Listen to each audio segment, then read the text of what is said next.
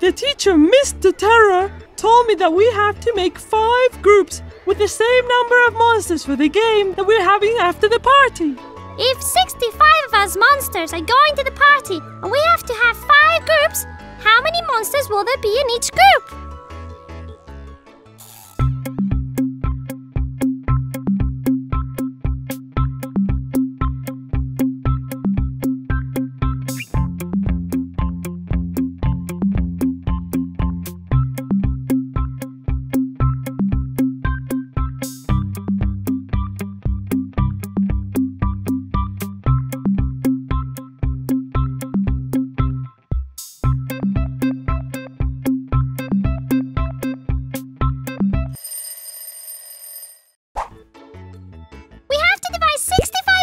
Into 5 groups with the same number of monsters.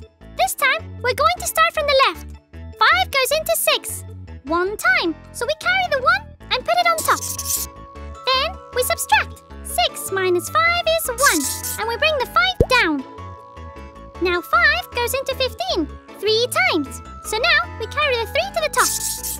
The 1 and the 3 together gives us the result of 13. So there will be 5 groups of 13 monsters. We're going to have a great time!